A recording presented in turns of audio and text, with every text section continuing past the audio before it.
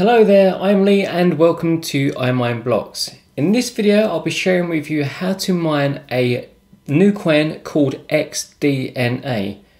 So this is a CPU and GPU mineable coin. I'll be showing you how to mine it using your GPUs.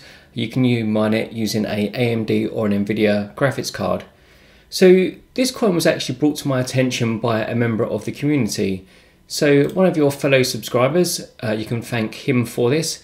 So George G responded in the comments, Lee, could you make the same guide for the XDNA masternode setup dual mining with Claymore? So just to let you guys know, I did read all the comments, and if you guys make a good suggestion like this, there's a good chance that I'll follow it up and respond either directly to you, and I might even make a video response as well. So thanks to George, and that's kind of the reason why I found out about this project. So let's take a little look at the project in detail. I'll just spend a minute kind of covering the fundamentals and a few of the details of this particular coin. So on the official website, of course, I'll put a link in the description to everything that you need to get started. So it is a hybrid coin, is probably the best description for it. It has a proof of work element and later on changing over to proof of stake. At the moment, it's currently mineable using your GPUs, like I say, and also a CPU element, but I won't be covering that in this video. And it also has a master node aspect. So this is a new coin, and they're kind of one of the deal with a few problems of other coins. So they wanted to make it ASIC resistant, they wanted to make it more stable, they wanted to make it profitable for miners, and also from a separate side of things was the masternode side. They wanted to make that kind of that whole realm accessible. Normally masternodes are very expensive and a lot of people can't get involved. So this project, they kind of wanted to address all of those particular problems. So one of the cool features that I really liked about this coin, or one of the standout features, is this called this bit gun, and you can't see it here very well, but I'll come on to it in just a moment. But that's one of the primary features that I really liked it. Like I said, it also has 3 different types of masternodes. So you've got a light, a medium and a full node, and they cost different amounts of coins respectively. I'll probably do a separate video focused purely on the masternode aspect of it. There is a small pre-mine, and also I believe it is 1% goes to the foundation, and they'll be using that money to kind of further support the project itself.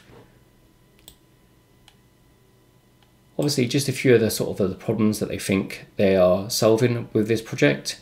It is a Keccak algorithm coin. So what that means is that you can dual mine it using the Claymore's dual miner. So if you're already used to mining Ethereum and say Decreed or Ethereum and Vertcoin, etc., you can do the same thing with this coin. You can dual mine it. You can mine Ethereum and this coin XDNA at the same time. So that's a really cool feature. They've got a roadmap. They're already working through some different things. I've seen quite a few. I mean, they've only been going for like 11 days and they've already made good progress so far. The website looks great for a start. The wallet looks good, and you know, it seems to be making quite good progress in just a short period of time. Here's the technical specifications. So for the first 1,440,000 blocks, it's going to be proof of work, and also that combines with the masternodes. And then after that point, it's going to be solely proof of stake and the masternodes taking the rewards. Just to back on those masternodes, like I say, there is a light, a medium and a full masternode, and the full masternode requires 5,000 coins, and there's the relevant rewards. 1 meg block size, 1 minute block times, and number of confirmations. Pretty standard stuff for everything else. Let's take a look at the Bitcoin talk thread. There's just some extra information I just wanted to cover there very quickly. So we've already covered the technical specifications. Yeah, this is what I wanted to show you. This bit gun, like I say, it's one of the primary features. So normally, if you're mining a proof of stake coin, you have a block reward, and let's say the block reward is 10. That block reward is distributed evenly, no matter how many miners are on the network. So if you have a network of 10 miners, each one of those miners would effectively kind of get 1 coin from that block. And if there is 100 miners, you're going to get like 0.1. So that effect means that the more miners that come in, basically everyone gets less and less. With Bitcoin, what they've changed is as the network gets bigger, the network hash rate increases, so does the block reward. So that's quite an interesting concept. I haven't seen any other coins do that. I'm certainly not aware of any other coins that have done that. So the more miners that come into the network, the block rewards are going to increase slightly, and hopefully that should kind of keep everyone earning on a more sort of stable basis. So I quite like that feature. I'm not sure if they've got the economics of that quite right. That's something that is kind of a bit beyond the realms of this video, but it's certainly an interesting concept. So more miners and more rewards to kind of compensate those miners should mean that it kind of balances out quite nicely. Back again on the masternodes, I've already sort of talked about that briefly. And then that's pretty much it for the thread there. They're the main sort of features. A lot more stuff regarding masternodes, but I'm not really going to cover that. One other thing was the proof of reward block distribution. So you can see here 70% of it goes to miners, 15% to full nodes, 9% medium nodes, 3% light nodes, and the other 3% is to the foundation and developers funds. And like I say, there was also a pre-mine of 0.7%, and they also earn some funds from each block afterwards, so bear that in mind. Also, taking a look now at a few of the trading details, profitability, etc. The coin is only currently tradable on CryptoBridge at the moment, and it is currently trading for 8,234 Satoshis. When I started, I think it was about 9,000, so it's dropped a little bit just before I started recording this, as a matter of fact. But that is the only exchange for this coin at the moment. You'll find some extra details about the coin on masternodes.online. Like I say, you've got the light, the medium, and the full node. You can see the respective prices if you wanted to set up a masternode. And looking here, it's just kind of a little bit more detailed. These are kind of the incomes that you would receive if you did have a full masternode, but it's just got the price there in dollars and cents, so it's a little bit easier to see. So currently trading at 64 cents and a market cap of 804,000. So just taking a look at the profitability, and then I'll go on to the mining tutorial. So I kind of had a bit of mix up with the results. I only started mining this late last night, so with some of my miners mining, I had it mining for around about 15 hours and I earned 2.75 coins. So if you work that out, for me, it roughly works out as 0.1833 coins per hour. And if I divide that between these mining rigs, that's about 16 GPUs at 200 mega hashes each, you can work out kind of what the earnings are per GPU per day. So taking those figures, I worked it out to be 17.6 pence per GPU per day using the current sort of figures. So you're going to earn 0.75 coins per day with your average GPU, and if they're currently trading at 64 cents, that gives you a remainder of 17.6 cents. So I know it's only pennies. It's not a very an awful lot of money per GPU, but what I will say is that this is a dual. It can be a dual mined, so you're mining it alongside your Ethereum mining, so it's a great addition to that. So I think anyone that mines this coin, I think it's early days. There's a good chance that the price could increase in the future, but even at the moment, I mean, if you use just to mine it and sell it, I think it's going to be a great supplemental income to your current mining efforts. So mine this alongside your current Ethereum or Ethash, whatever else, for example, if you're mining Ethereum Classic or Expanse, etc. You can mine this alongside that, and it's going to give you an extra income. Okay, so with all that said, let's jump into the mining tutorial. So one of the first things that you want to get is the miner. So we're going to be using Claymore's dual Ethereum miner. I'll put a direct link in the description for you, or you can find it on Bitcoin Talk. If you use my link, I'll include some startup files to help you get started. So you download Claymore's dual Ethereum miner. It's currently 11.8, that's the version that you need, because this version supports the dual mining mode, and it supports Keccak. Some of the older miners, they support different secondary coins, but not, this is the one that you need. So 11.8, And like I say, I'll put a link in the video description if you want to download this version. So if you download my one, you'll have a batch file already included, or you can create your own using these instructions. So if you right click and we go to edit, and I'll break down the instructions for you so you can get started. So the first part is the call to the mining program, and then we've got -epool. So this is the Ethereum mining part. So you can see I'm mining at ethermine.org, and this is my Ethereum wallet address. And then I have a worker name, and then this is the password. Just the default password is X. And then we have in our secondary coin. So the secondary coin starts from here. So this -depool. So this indicates that we also want to dual mine a secondary coin. So we've got our pool link there, and then this is the address that I'm mining to. So I'm mining at Supernova, and I'll show you how to get set up with Supernova in just a moment. So it's xdna.supernova.cc, and then we have colon, and then the port number. And now we're going to have our work details. So the worker part, or you have, it's actually in two parts. So you have your username first, so it's riskyfire, dot, or period, full stop, whatever you want to call it. And then the worker name, so I've got worker one. You have to create these worker names, don't just use any name you like, you have to create them within the Supernova dashboard. And then we've got the password.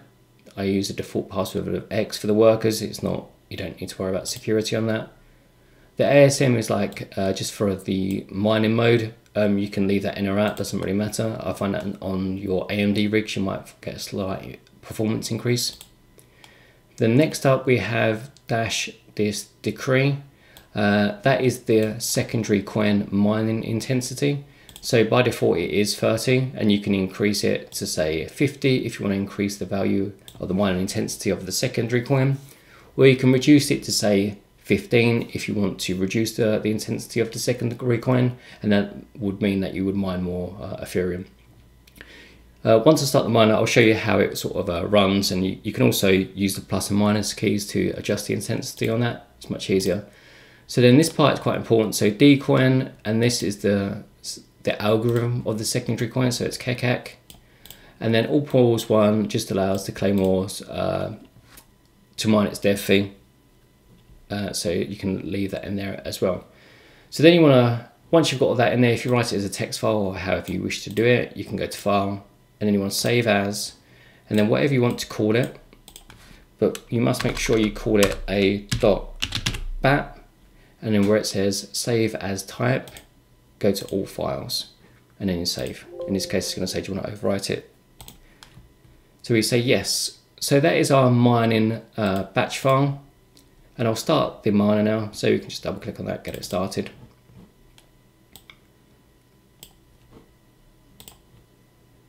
So we've got two cards, non-BIOS modded. We've got RX 560 and a RX 570, both 4 GB. So you can see here it's dual mining mode, Ethereum plus Keccak, and we've connected to both of the pools.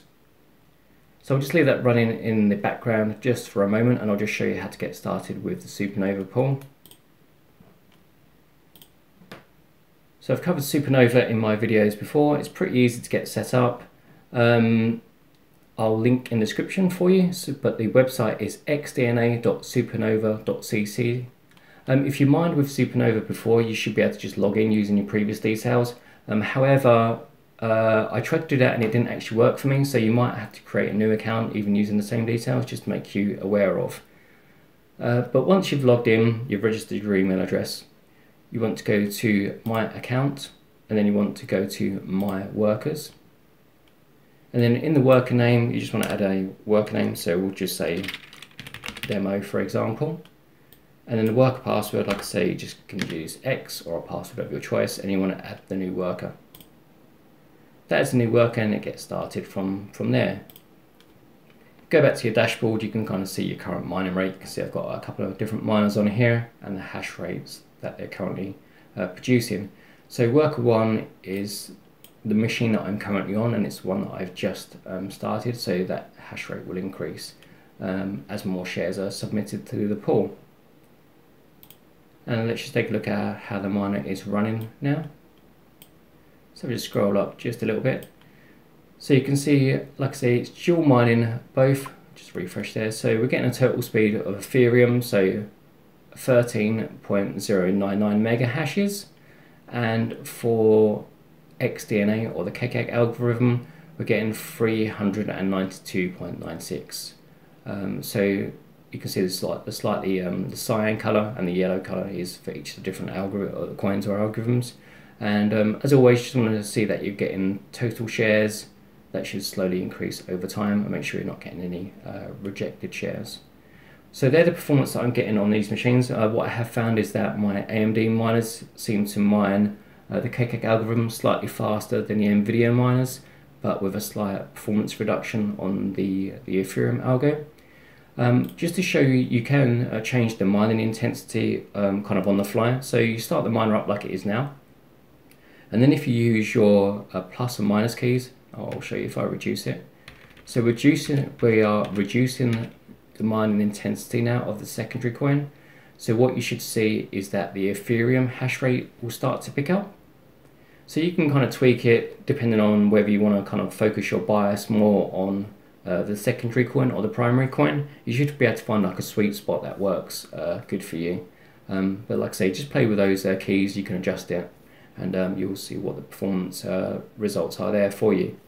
Again, just while that's mining, I just want to add a little extra piece in here. So if you download using my link for the Claymore Shore Ethereum miner, I've also included a extra batch file, which is this iMineBlocks donation. I'll just show you what's in there. And all it is a optional script that you can run if you wish to donate to me personally, and all you're doing is just mining towards my account. So if you guys think the video has been useful and you would like to sort of say thank you, you can just run this script, run it for as long or as little as you like, and then it will just kind of contribute a little bit to my account, and that way you're just kind of like, you know, supporting me with your hash power, so you don't have to send any coins to me or money or anything like that. If you would just like to, you know, help me out, you can run that script, and that would be a huge help for me. So thanks if you decide to do that.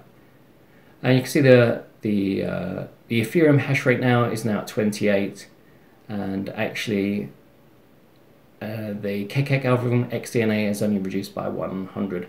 So there should be a sweet spot in the middle around there. So for me, it's probably around about 20, but I've got a little bit more testing to do.